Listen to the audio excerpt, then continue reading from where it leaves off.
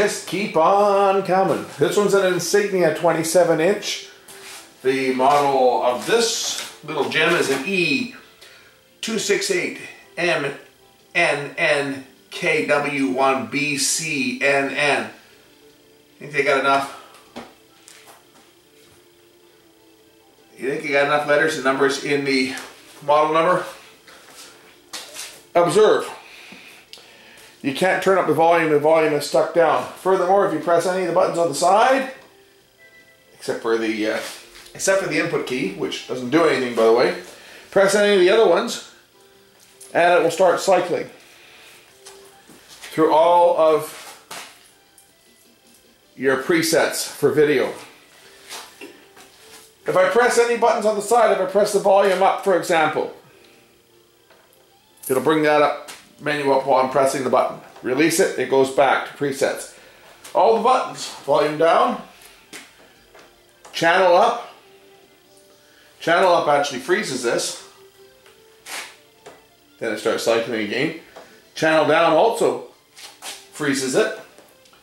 Menu does the same thing, it brings up the menu, and the input button does absolutely nothing. This is a clue. I'm thinking we have a switch that's stuck, or we have a short somewhere in that switching circuit, and of course the power button works. 11 screws later, this one's ready to come apart. A little more reasonable than the 35 or however many screws this other monster had. It had too many, but we'll get the back off this thing and see what's going on with it. Now remember, I'm going to concentrate on the input switches because I think this is a switch failure. We can determine if it's a switch failure by unplugging the switches and see if our fault goes away. So once again, we have our volume that's stuck down. If I press any of the buttons here, it's going to start cycling. So now what I'm going to do is I'm going to just unplug the control cable that goes to the switches. That'll rule out if it's a problem on the switch panel itself. Unplugging them should stop this from doing it. So this is the cable here that plugs into the switches, so I'm just going to unplug it right from here and we'll see if it stops the problem. Well, notice this, I unplug it and now the volume is going up to full by itself. Oh, isn't that interesting? I think we have a short somewhere else on this board. What do you think? Once again, I plug it in and we have our picture preset cycling one more time.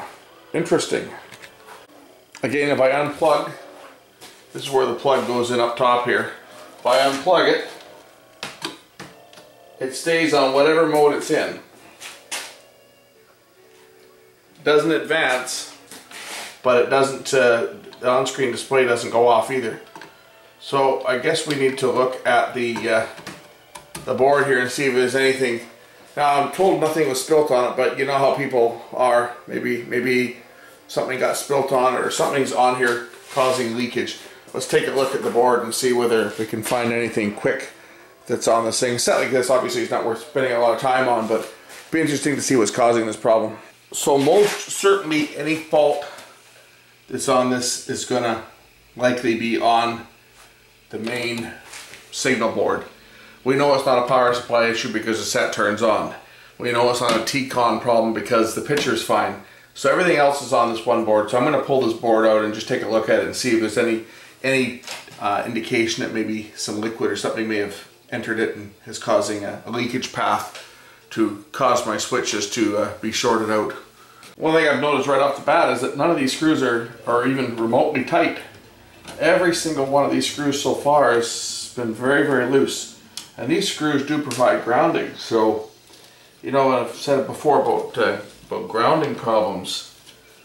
We may just have a grounding problem on this board. Wouldn't that be interesting? Just take off that grounding tape, bonding the shield to the LVDS cable to the chassis because I want to unplug it. So we'll unplug the LVDS connector. Maybe you don't need to do that, but here's another screw. You see, there's no torque at all on these screws, so it may very well be that it's just a loose bond. That one's also loose. That one's a little tighter, but it's still nothing really to write home about. At least that one wasn't falling out so loose. The others were no tension whatsoever on them. Okay, let's take a look at this board here. I don't really see anything on the board that jumps out at me.